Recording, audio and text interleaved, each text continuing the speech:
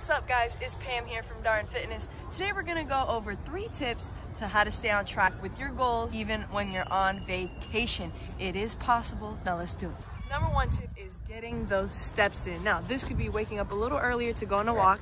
I know some of y'all hate that alarm clock, but do it. Or depending on what city you're in, you can skip transportation. Use your legs, get those steps in, and you'll save a lot of money. Number 2 is staying hydrated. Now, a lot of times when we go on vacation, we tend to drink other things, which is okay in moderation, but this has to be number 1. This will help us combat a little bit more of our cravings, keep us nice and hydrated throughout the day, which will lead to better choices. Third tip is to focus on foods that are high in protein. Now, if your options are limited when you go out to eat, here are my favorite on-the-go protein snacks. Protein chips. These have 19 grams of protein per serving and pretty low on the calories. Of course, if you are more on the sweet side, you do have the protein bars. Just make sure they have a good amount of protein for the calories.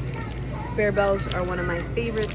Reason why we want to focus on protein so much, it will keep us satiated.